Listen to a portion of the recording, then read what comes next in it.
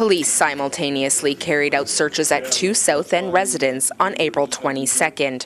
The search of both marijuana growing operations revealed about $1.5 million in drugs.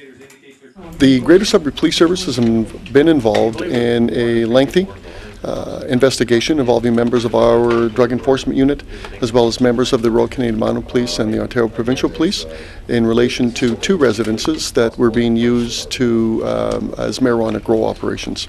Yesterday we successfully executed warrants at those 2 residences and seized a substantial quantity of marijuana, and also resulted in 3 individuals being arrested and charged in relation to those offences. A 39-year-old Brampton man was arrested at the Algonquin Road residence, while a 38-year-old man and 33-year-old woman, both from Toronto, were arrested in the residence on Armstrong Street. All 3 were charged with possession of a controlled substance, possession of a controlled substance for the purpose of trafficking, and theft of electricity. The one residence netted 1,000 marijuana plants, which is the largest single marijuana grow operation that we've been able to shut down for a single residence.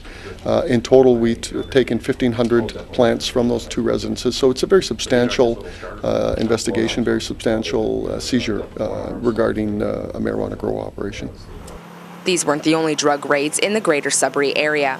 In the same day, Warren OPP searched a home in the Marksday-Warren area, seizing 899 marijuana plants, with an estimated street value exceeding $899,000.